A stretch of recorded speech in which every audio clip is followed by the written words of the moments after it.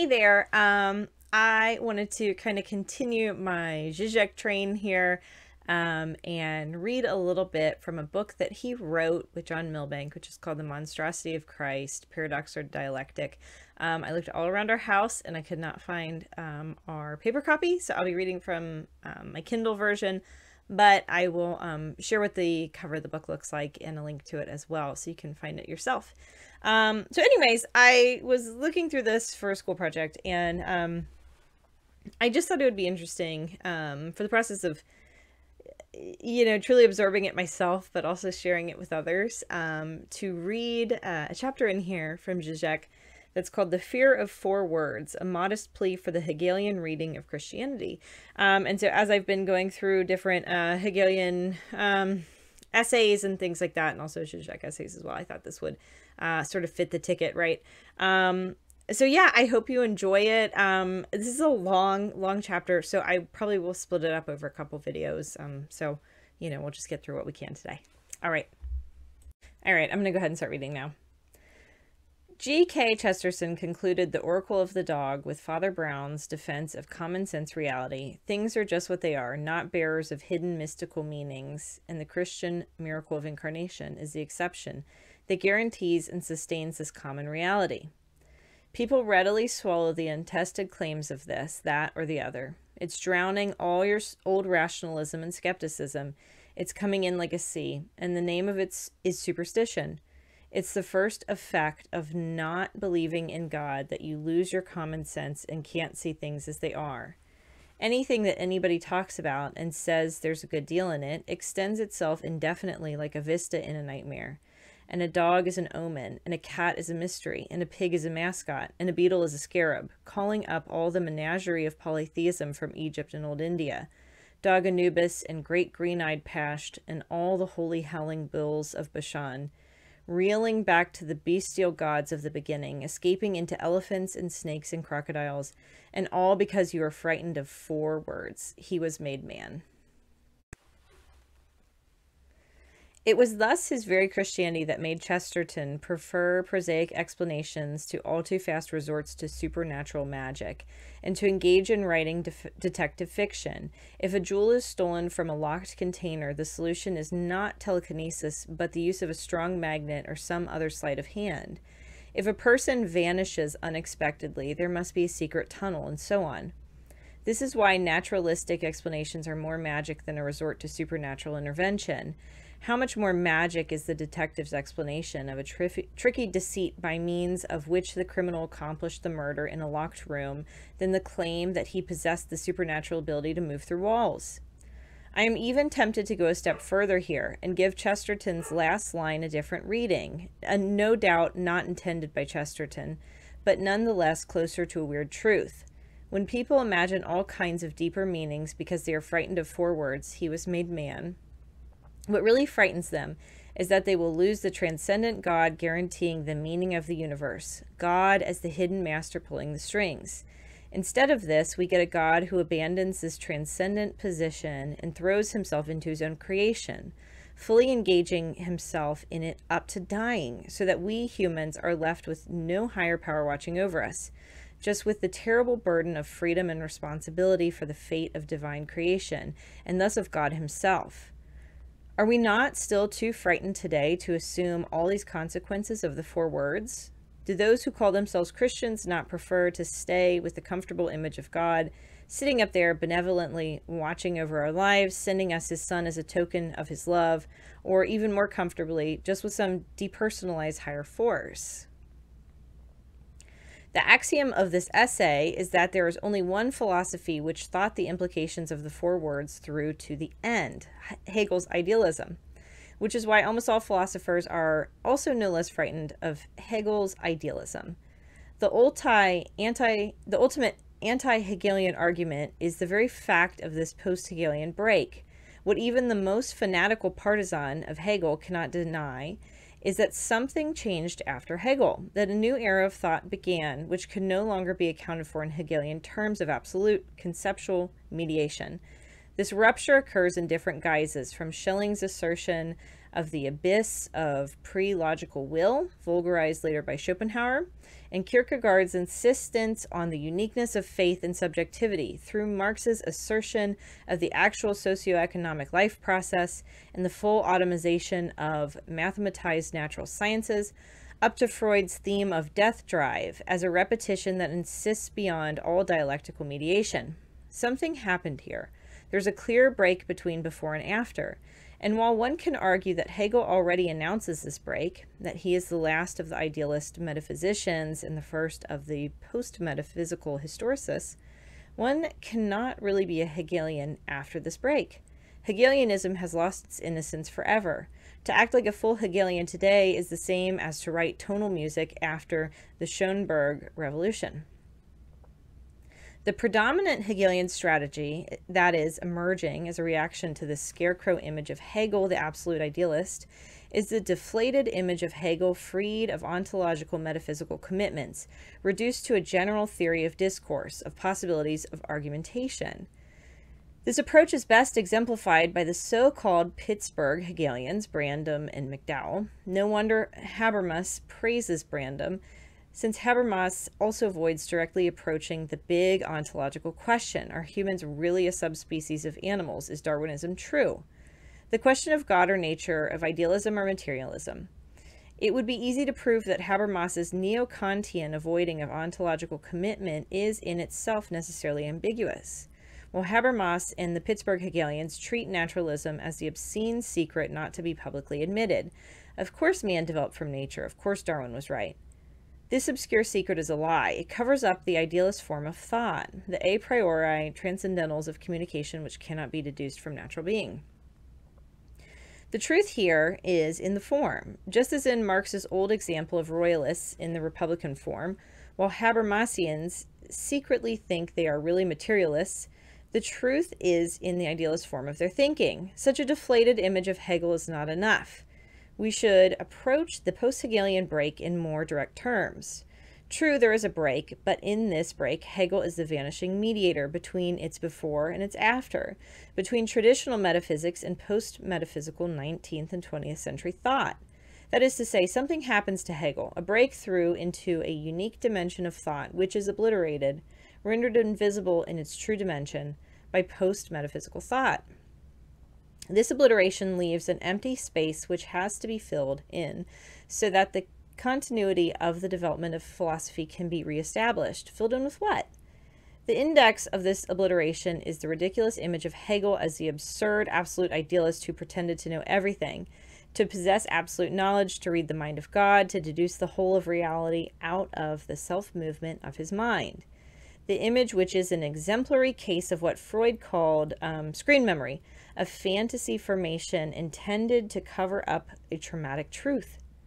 In this sense, the post-Hegelian turn to concrete reality irreducible to notional mediation should rather be read as a desperate posthumous revenge of metaphysics, as an attempt to reinstall metaphysics, albeit in the inverted form of the primacy of concrete reality. The next standard argument against Hegel's philosophy of religion targets its teleological structure. It openly asserts the primacy of Christianity, Christianity as the true religion, the final point of the entire development of religions.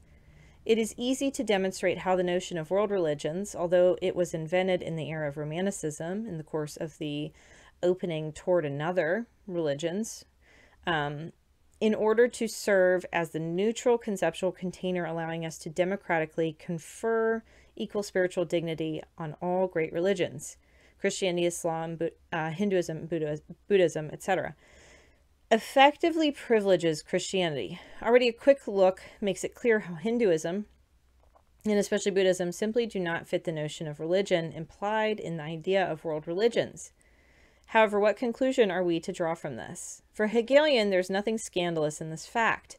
Every particular religion, in effect, contains its own notion of what religion in general is, so that there is no neutral universal notion of religion. Every such notion is already twisted in the direction of, or colorized by, hegemonized by, a particular religion. This, however, in no way entails a nominalist or historicist evaluation of universality. Rather, it forces us to pass from abstract to concrete universality, i.e., to articulate how the passage from one to another particular religion is not merely something that concerns the particular, but is simultaneously the inner development of the universal notion itself, its self-determination. Post-colonial critics like to dismiss Christianity as the whiteness of religions, the presupposed zero level of normality of the true religion, with regard to which all other religions are distortions or variations. However, when today's New Age ideologists insist on the distinction between religion and spirituality, they perceive themselves as spiritual, not part of any organized religion. They often not so silently impose a pure procedure of Zen-like spiritual meditation, spiritual meditation as the whiteness of religion. The idea is that all religions presuppose, rely upon, exploit, manipulate, etc., the same core of mystical experience, and that it is only pure forms like meditation, pure forms of meditation like Zen, Buddhism, that exemplify this core directly, bypassing institutional and dogmatic mediations. Oh my gosh. Spiritual meditation, in its abstraction from institutionalized religion, appears today as the zero-level, undistorted core of religion, the complex institutional and dogmatic edifice which sustains every particular religion is dismissed as a contingent secondary coating of this core. The reason for this shift of accent from religious institution to the intimacy of spiritual experience is that such a meditation is the ideological form that best fits today's global capitalism. So the trouble with Christ and orthodoxy. Do the three main versions of Christianity not form a kind of Hegelian triad? In the succession of orthodoxy, Catholicism, and Protestantism, each new term is a subdivision split off from a previous unity. This triad of universal, particular, singular can be designated by three representative founding figures, John, Peter, Paul, as well as by three races, Slavic, Latin, German. In Eastern Orthodoxy, we have the substantial unity of the text in the body of believers, which is why the believers are allowed to interpret the sacred text. The text goes on and lives in them. It is not outside the living history as its exempted standard and model. The substance of religious life is the Christian community itself. Catholicism stands for radical alienation, the entity which mediates between the founding sacred text and the body of believers. The Church, the religious institution, regains its full autonomy. The highest authority resides in the Church, which is why the Church has the right to interpret the text. The text is read during the Mass in Latin, a language which is not understood by ordinary believers, and it is even considered a sin for an ordinary believer to read the text directly, bypassing the priest's guidance. For Protestantism, finally, the only authority is the text itself, and the wager is on every believer's direct contact with the Word of God as delivered in the text. The mediator, the particular, thus disappears, which draws into insignificance, enabling the believer to adopt the position of a universal singular, the individual in direct contact with the divine universality, bypassing the mediating role of the particular institution. This reconciliation, however, becomes possible only after alienation is brought to the extreme, in contrast to the Catholic notion of a caring and loving God with whom one can communicate, negotiate even. Protestantism starts with the notion of God deprived of any common measure shared with man, of God as an impenetrable beyond who distributes grace in a totally contingent way. The key doctrinal division between Orthodoxy and Western Christianity, both Catholicism and Protestantism, concerns the procession of the Holy Spirit. For the Latin tradition, the Holy Spirit proceeds from both Father and Son, while for the Orthodox it proceeds from the Father alone. From this perspective of the monarchy of the Father as the unique source of the three divine hypostases, Father, Son, Holy Spirit, the Latin notion of double procession introduces an all too rational logic of relations into God. Father and Son are conceived as relating to each other in the mode of opposition, and the Holy Spirit then appears as their reunion, not genuinely a third new person. We thus do not have a genuine Trinity, but a return of the dyad to one, a reabsorption of the dyad into one. So, since the principle of the sole monarchy of the Father is abandoned, the only way to think the oneness of the divine triad is to depersonalize it, so that in the end, we get the impersonal one, the God of philosophers of their natural theology. Apropos of this disputed question of the origin of the Holy Spirit, Hegel committed a weird slip of the tongue. He mistakenly claimed that for orthodoxy, the Holy Spirit originates from both Father and Son, and for Western Christianity from the Son alone, from Christ's resurrection in the community of believers. As he wrote, the disagreement between East and West concerns knowing. If the Holy Spirit proceeds from the Son, or from the Father and the Son being only the one who actualizes, who reveals, thus from him alone the Spirit proceeds. For Hegel, it is thus not even thinkable for the Holy Spirit to proceed from the Father alone. And my point is that there is a truth in this slip of the tongue. Hegel's underlying premise is that what dies on the cross is not only God's earthly representative incarnation, but the God of beyond itself. Christ is the vanishing mediator between the substantial transcendent God in itself and God qua virtual spiritual community. This shift from subject to predicate is avoided in orthodoxy, where God Father continues to pull the strings, is not really caught in the process. Orthodoxy accounts for the trinity of divine persons by positing a real difference in God himself, the difference between essence, or ousia, and its personal hypostases. God is one with regard to essence and triple with regard to personality. However, the three persons are not just united in the substantial oneness of the divine essence, they are also united through the monarchy of the Father, who as a person is the origin of the other two hypostases. The Father as person does not fully overlap with his essence, since he can share it with or impart it to the other two persons, so that the three are consubstantial. Each divine person includes in himself the whole of divine nature and substance. The substance is not divided in three parts. This distinction between essence and its hypostases is crucial for the orthodox notion of the human person, because it takes place also in the created and fallen universe. Person is not the same as individual. As an individual, I am defined by my particular nature, by my natural properties, my physical and psychic qualities. I am here as part of substantial reality, and what I am at the expense of others, demanding my share of reality. But this is not what makes me a unique person, the unfathomable abyss of myself. No matter how much I look into my own properties, even the most spiritual ones, I will never find a feature that makes me a person. Person signifies the irreducibility of man to his nature, the irreducibility and not something irreducible, or something which makes man irreducible to his nature, precisely because it cannot be a question here of something distinct from another nature, but of someone who is distinct from his own nature.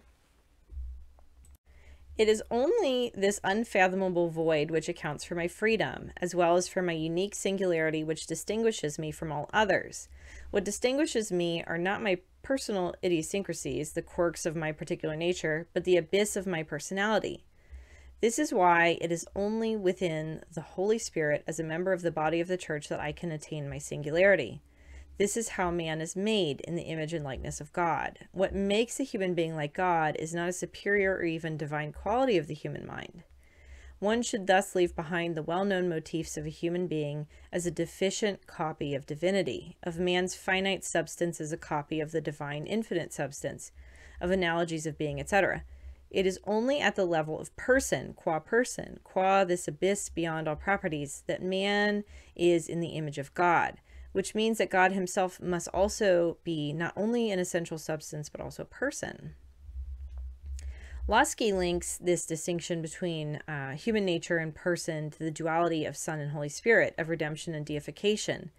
The redeeming work of the Son is related to our nature. The deifying work of the Holy Spirit concerns our persons. The divine dispensation of humankind has two aspects, negative and positive. Christ's sacrifice is only the precondition for our deification. It changes our nature so that it becomes open to grace and can strive for deification. In Christ, God made himself man, that man might become God, so that the redeeming work of Christ is seen to be directly related to the ultimate goal of creatures, to know union with God. As such, Christ's sacrifice provides only a precondition for the ultimate goal, which is the deification of humanity. The idea of our ultimate deification cannot be expressed as a Christological basis alone, but demands a pneumatological development as well. Orthodoxy thus deprives Christ of his central role, since the final prospect is that of the deification, becoming God of man. Man can become by grace what God is by nature. This is why the adoration of Christ's humanity is almost alien to Orthodox piety.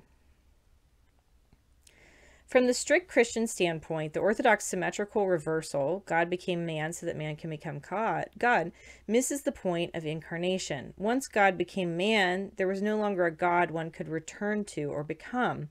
So one would have to paraphrase Irenaeus's motto, God made himself man, that man might become God who made himself man. The point of incarnation is that one cannot become God, not because God dwells in a transcendent beyond, but because God is dead. So the whole idea of approaching a transcendent God becomes irrelevant. The only identification is the identification with Christ. From the Orthodox standpoint, however, the exclusively juridical theology of Western Christianity thus misses the true sense of Christ's sacrifice itself, reducing it to the juridical dimension of paying for our sins. Entering the actuality of the fallen world, he broke the power of sin in our nature, and by his death, which reveals the supreme degree of his entrance into our fallen state, he triumphed over death and corruption.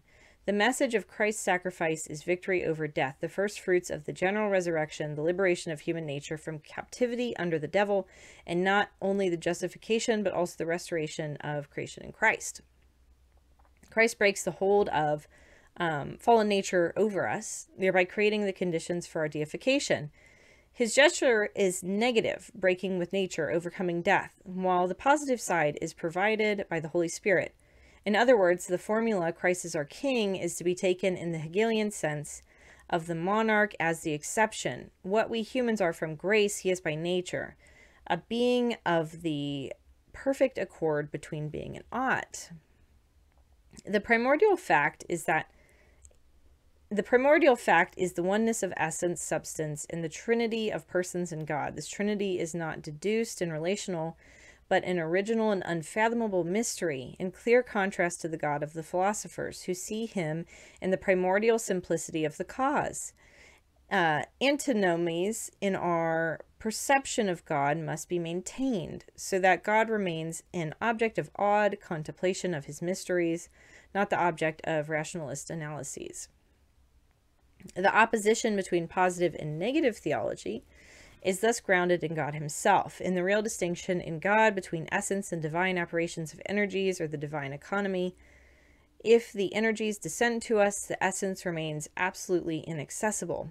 The main mode of this descent of the divine energy is grace. Precisely because God is unknowable in that which he is, Orthodox theology distinguishes between the essence of God and his energies, between the inaccessible nature of the Holy Trinity and its natural processions. The Bible, in its concrete language, speaks of nothing other than energies when it tells us of the glory of God, a glory with innumerable names which surrounds the inaccessible being of God, making him known outside himself, while concealing what he is in himself. And when we speak of the divine energies in relation to the human beings to whom they are communicated and given, and by whom they are appropriated, this divine and uncreated reality within us is called grace. This distinction between the unknowable essence of the Trinity and its energetic manifestations outside the essence fits the Hegelian opposition between in itself and for us. Independently of the existence of creatures, the Trinity is manifested in the radiance of its glory. From all eternity, the Father is the Father of glory, the Word is the brightness of his glory, and the Holy Spirit is the Spirit of glory. However, from the strict Hegelian standpoint, this move is deeply problematic. It is not the very essence of the Son to enable God to manifest himself and intervene in human history. And even more, is not the Holy Spirit the personality of the community itself, its spiritual substance? Losky is aware of this problem. If the name Holy Spirit expresses a more divine economy than a personal quality, this is because the third hypostasis is par excellence the hypostasis of manifestation, the person in whom we know God the Trinity. His person is hidden from us by the very profusion of the divinity which he manifests. What remains unthinkable within this perspective is the full engagement of God in human history, which culminates in the figure of the suffering God. From a proper Christian perspective, this is the true meaning of the divine Trinity, that God's manifestation in human history is part of his very essence. In this way, God is no longer a monarch who eternally dwells in his absolute transcendence. The very difference between eternal essence and its manifestation, or the divine economy, should be abandoned. What we get in orthodoxy, instead of this full divine engagement, instead of the God who goes to the end and sacrifices himself for the redemption of humans, instead of the notion of the history of human redemption as a history in which the fate of God himself is decided, is a God who dwells in his Trinity beyond all human history and comprehension, where the incarnation in Christ as a fully human mortal and the establishment of the Holy Spirit as the community of believers are just an echo, a kind of Platonic copy of the eternal Trinity in itself, totally unrelated to human history.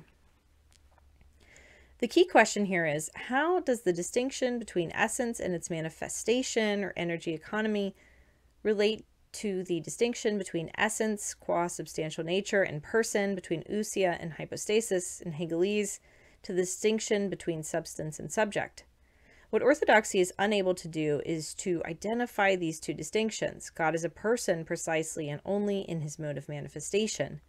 The lessons of Christian incarnation, God becomes man, is that to speak of divine persons outside incarnation is meaningless, at best a reminder of pagan polytheism. Of course, the Bible says God sent and sacrificed his only Son.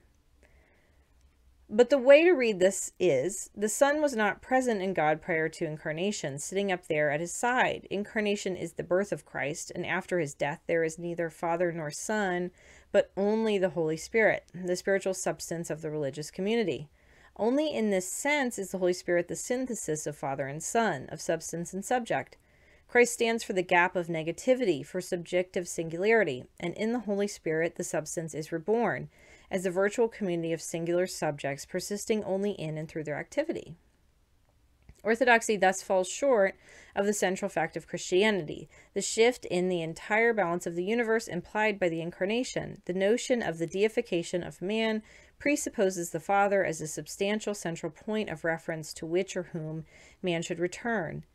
Hegel's idea that what dies on the cross is the God of beyond itself is unthinkable here. And the supreme irony is that Losky wrote a detailed analysis of Meister Eckhart, although his orthodoxy is completely opposed to Eckhart's central tenet, the eccentricity of God himself, on account of which God himself needs man in order to come to himself, to reach himself, to actualize himself, so that God is born in man, and man is the cause of God.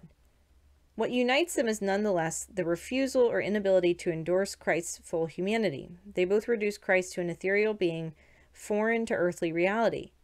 Furthermore, what both Losky and Eckhart share is the accent on via negativa, approaching God through negating all predicates accessible to us, and thus asserting his absolute transcendence. So in Meister Eckhart, what makes Meister Eckhart so unbearable for all traditional theology is that, in his work, the most fundamental dualism is shattered, that between God and his creature, the self, the I. This is to be taken literally, beyond the standard platitudes about God becoming man, etc. It is not just that God gives birth to or creates man, it is also not merely that only through and in man God becomes fully God. Much more radically, it is man himself who gives birth to God. God is nothing outside man, although this nothing is not a mere nothing, but the abyss of the Godhead prior to God. And in this abyss, the very difference between God and man is annihilated and obliterated. We should be very precise here. With regard to this opposition between God and Godhead, it is an opposition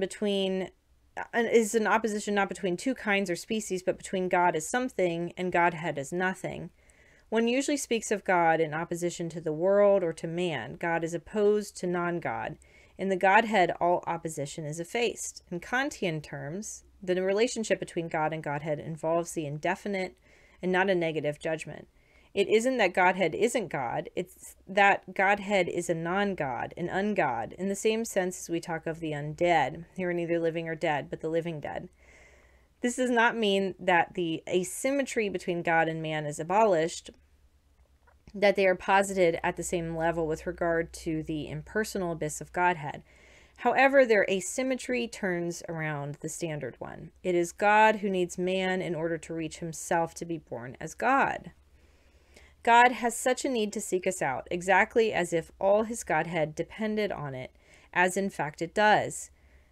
God can no more dispense with us than we can dispense with him. Even if it were possible that we might turn away from God, God could never turn away from us. What this means is that just as for Heidegger, human being is Dasein, the there of being itself, the only side of its clearing, for Eckhart, I am the only there side of God. In my eternal birth, all things were born, and I was cause of myself as well as of all things. If I had willed it, neither I nor any things would be. And if I myself were not, God would not be either. That God is God, of this I am a cause. If I were not, God would not be God. There is, however, no need to understand this. So note the final qualification there. Or as Rainer Sherman concisely recapitulates to Eckhart's point, I do not reflect God, I do not reproduce him, I declare him. Declare, of course, retains here all its performative strength. What this paradox implies is Eckhart's fundamental insight. While one's human being has a center outside of it, in God, God's being too has a corresponding eccentricity.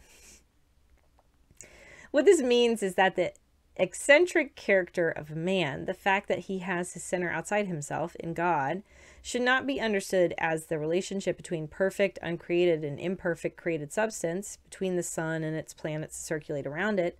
This eccentricity decenters God himself, and it is with regard to this otherness or Godhead in God himself that man and God are related. God himself can relate to himself only through man, which is why the difference between God and not God is a cleft that splits man thoroughly. The two clefts thus overlap. Man is eccentric with regard to God, but God himself is eccentric with regard to his own ground, the abyss of Godhead, and it is only through man's detachment from all creatures that God himself reaches himself. Not only does grace make the Son be born within us in his divinity, but the human being engenders the Son in God. It is again crucial to note the asymmetry here, insofar as we consider God and man as two substances, the perfect, infinite, uncreated one, and the imperfect, finite, created one. There can be no relation of identity between the two, only an external relation of analogy of cause and effect. It is only with regard to Godhead, to ungod or unding, in God, that man can be identical to God. There is, however, crucial and perhaps structurally necessary ambiguity in Eckhart with regard to the birth of God and man. To put it in brutally simplified terms, who or what is given birth to here, God or Godhead? Does God, through man's releasement, reach back to the void of Godhead, of the abyss of his own nature, or is God word born out of the abyss of Godhead? Compare these two passages from the same page of Sherman's book. The glory of God is that man breaks through beyond the Creator. Then the Son is born in the paternal heart, and man finds his God, the Godhead. Also, God is nothing as long as man lacks the breakthrough to the Godhead. If you do not consent to detachment, God will miss his Godhead, and man will miss himself. What is it then? In order to clarify this point on which everything hangs, we should inquire more closely into what Eckhart actually means by God and Godhead. The relationship is not that of substance and subject. It is not that the Godhead is the chaotic impersonal substance, nature, and God a person. God is the only thing. It is everything that is. This is what explains Eckhart's strange reading of the sense in which God suffered to us. Only that is poverty of spirit when one keeps oneself so clear of God and of all one's works that if God wants to act in the mind, he is himself the place wherein he wants to act. And this he likes to do. For if God finds man so poor, he operates his own work and man suffers God in him. And God is himself the site of this operation, since God is an agent who acts within himself. He who suffers without being attached to his suffering has God bear his burden, making it light and gentle for him. To detach one's self from one's pain means to consider it not as one's own, but as assumed by God himself. A human being who is a wife gives back to God the suffering that has befallen him. The radicality of this reinterpretation of God's suffering for us is unheard of. God, not Godhead, should be grasped as the Spinozan Deus sive natura, a substance in which all activity and passivity, all creating and being created, all joy and suffering, all love and anguish and fear take place. As such, contrary to the deceptive appearance generated by the word God, God is not a person, even if one can attribute feelings and desires to him. There is no freedom in it, no choice, just a necessity. God, qua creator, does what he has to do. So it is God, not Godhead, who or which is the impersonal substance. And God reaches the Godhead, actualizes it only in and through man. But here is Eckhart's real breakthrough, the move that, in effect, points beyond Spinoza and German idealism. This is not all it is. What lies outside the substance is nothing itself. Godhead as the abyss of unding. There is in Eckhart no word about the divine suffering as the price paid by God in our sins, about all this judicial penal aspects of the way of the cross. It is simply that since God, not as Thomas Aquinas and others thought, the supreme substance, but the only substance, everything, all creatures and their relations take place in him. So when through releasement we detach ourselves from creatureliness, from the reality of decay, and identify with the abyss of Godhead, we no longer suffer. All the suffering remains where it always was, in the divine substance. Only we are no longer there. From this notion of God as a substance caught in its own necessity, Eckhart draws the inevitable radical conclusion: there is nothing for which we should be grateful to God. I will never thank God that he loves me, for he cannot do otherwise, whether he wishes it or not. His nature forces him to it. Since God is merely a thing, not only do I not have to ask or solicit him for anything, insofar as I return to the original poverty of the abyss that I am, I can even command him. The humble man does not solicit anything from God, but he can indeed command him. When Eckhart writes that anyone who wants to receive Jesus must become as free of all representations as he was when he was not yet, before his birth on earth, he is of course referring to Plato, to the Platonic notion of the soul prior to its bodily dwelling. However, in contrast to Plato, this pre-existence does not involve a soul which, uncontaminated by the images of sensory things, holds eternal ideas, but one which purifies itself of all things, ideas included, and including God himself as a thing. More of a kind of tabula rasa, an empty receptacle. Only in such a state of pure receptivity, which is nothing in itself, and thus potentially a place for everything, am I truly free, a virgin of all images. This is how Eckhart interprets the virginity of Mary. Only a virgin, a soul purified of all creaturely things, is open to receive and conceive, and then give birth to Jesus' word. To introduce a later distinction here, freedom for Eckhart is freedom from, as well as freedom for. Freedom from all creaturely images, and as such, freedom for conceiving and giving birth to God. He was big with nothingness as a woman is with a child. In this nothingness, God was born. He was the fruit of nothingness. God was born in nothingness. So there is a freedom which is not just Spinozan conceived necessity. When I rejoin the abyss of the Godhead, I become free. Here, however, we reach the crux of the matter. What is the relationship between the two nothings, the abyss of Godhead, the origin source of everything, and the abyss of the poverty of man? So when Sherman writes that in this detachment, the nuda essentia anime joins the nuda essentia D, how are we to understand this? Are the two voids simply to be identified? The asymmetry is clear here. If they are to be identified, then one of them, the abyss of Godhead, the nothingness of the ungod, has priority. And what happens in detachment is that in achieving the supreme poverty, man rejoins the divine abyss. How then are we to think the difference between the two abysses? Only by distinguishing between the nothingness of the primordial abyss or Godhead and the nothingness of the primordial gesture of contraction, what Schilling called, oh my gosh, I'm not reading that, it's German. The gesture of supreme egotism, of withdrawing from reality and reducing oneself to the punctuality of self. In the mystical tradition, it was Jakob Böhme who took this crucial step forward. This withdrawal into self is the primordial form of evil. So one can also say that Eckhart is not yet able to think the evil aspects of divinity. And there is a necessity in the shift from nothingness as the abyss of Godhead to nothingness as the void of myself. The necessity of the passage from potentiality to actuality. The divine void is pure potentiality, which can actualize itself only in the guise of the punctuality of evil. And giving birth to the Son Word is the only way to move beyond this evil. Linked to this is a further inability of Eckhart, the inability to think the encounter with a thing, which would not be simply an encounter with a created object or substance.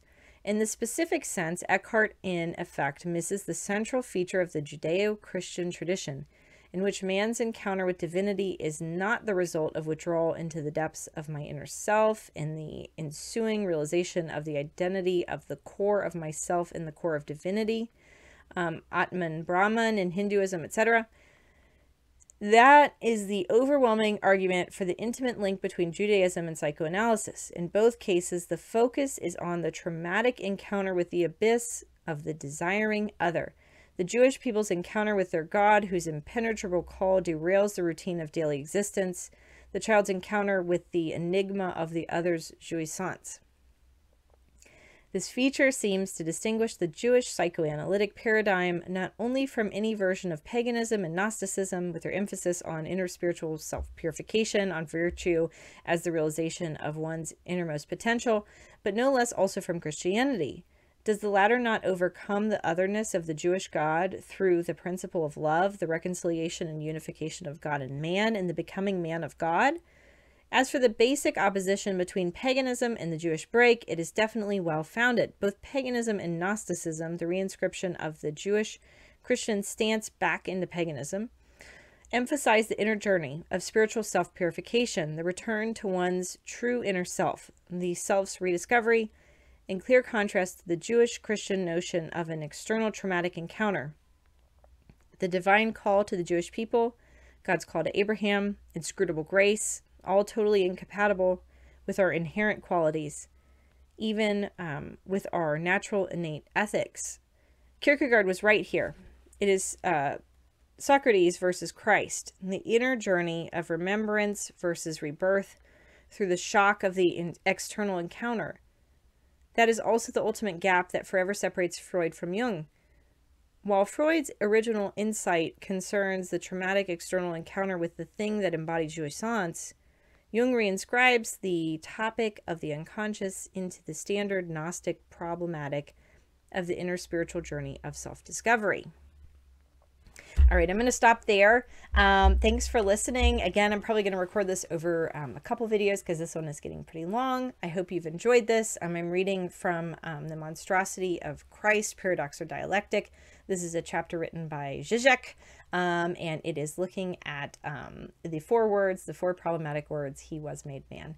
Okay, hope you enjoyed that. I will be picking back up at another time. Thanks so much.